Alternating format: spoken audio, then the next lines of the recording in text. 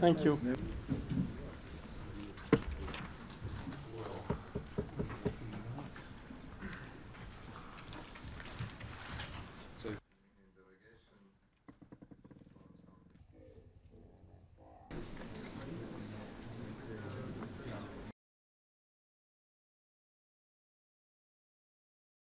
Here in Brussels now in capacity of the chair of our... It's a core objective of the Eastern Partnership, and we recognize and value attention is needed as its continued support and assistance provided to our country over the years, which have been instrumental for the effective implementation and sustainability of the reform process and institutional capacity building in Armenia.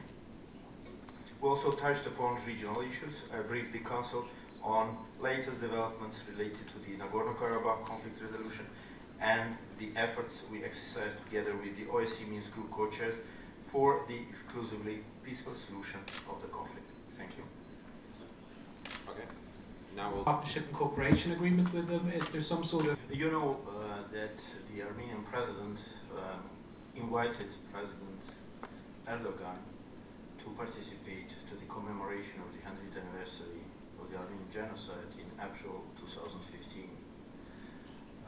I passed the written message with this invitation to President Erdogan being in Ankara in August of the last year.